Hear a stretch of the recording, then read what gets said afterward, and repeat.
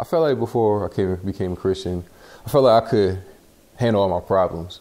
I felt like I could sit up there. If I had a problem, I would just be like, I can handle this. I can do this. I relied on my own strength. As problems got harder, problems got tougher, I started to realize that it wasn't me, getting me through those problems. It was God. My first biggest struggle was when I was in junior college. First year out there playing football, I was a safety. In my first scrimmage, I went to go tackle a guy. I tore my quad, so I was pretty much out for a whole year.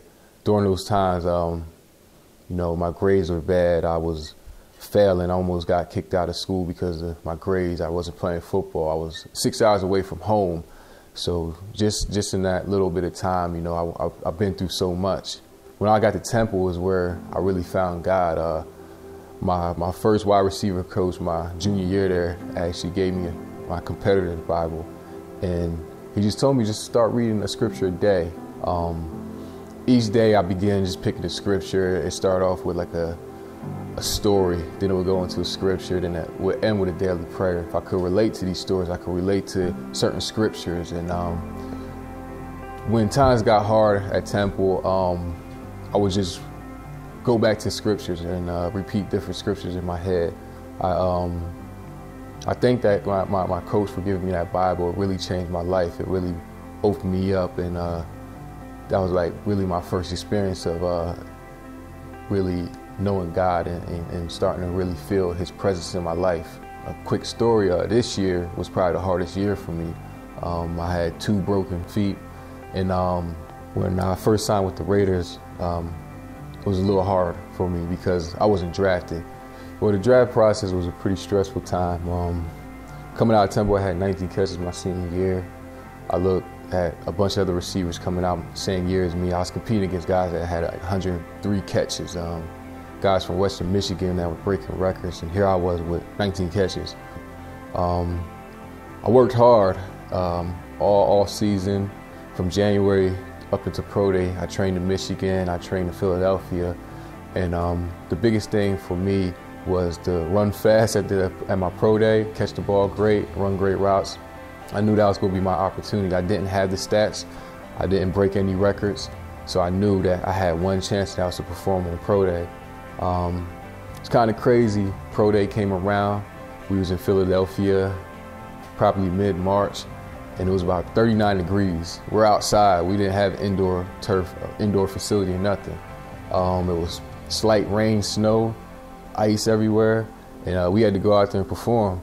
So I prayed. I just asked for strength from God, and He delivered. I ended up going out there. I ran a 4.37. I ran great routes. I had like 11+ broad jump, a 38+ inch vert. I had some amazing numbers, and I had about 5 scouts come up to me afterwards, like, what happened? Why didn't you have the year you were supposed to have? And at Temple, we was a running heavy school.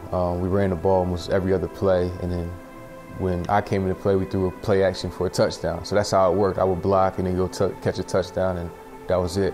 And that's when it really hit me, like, man, I might get drafted, and I really got a chance to make it in the NFL.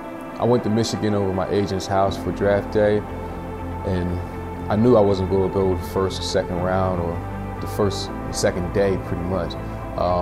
The third day came around, 5th round through the 7th, and phone calls started coming in from various teams. I would hear one of the coaches, tell me to be patient. They might take me this round. 5th round went by, 6th round came, same process over. They would call back, okay, we're thinking about taking you this pick. Passed by. 7th round came, started getting a little anxious and impatient, and I just went upstairs and prayed. I was like, I just want a chance. I don't have to be drafted. I just want to go play football. That's all I wanted to do. 7th round went by. Teams kept calling. Nobody drafted me. I was disappointed when the draft was over, but when I was in the room by myself, I just prayed again. Give me a sign. Now it's free agency. I need to know, where do I go? What do I do? And the weirdest thing happened. After I prayed, I walked around the room for a little bit, and I noticed a bag on the floor. This bag it was black and silver, and it had a skull. I was just like, what is that? It looks like the Raiders. Well, it wasn't a Raiders logo, but it was similar. That was a sign. So I went down to my agent. We got to go with the Raiders. family loved him. I grew up a Raiders fan. I feel great about this. This is where I want to be. And it was funny that after the draft happened and I wasn't drafted, my mom called me. She was crying because she thought it was over.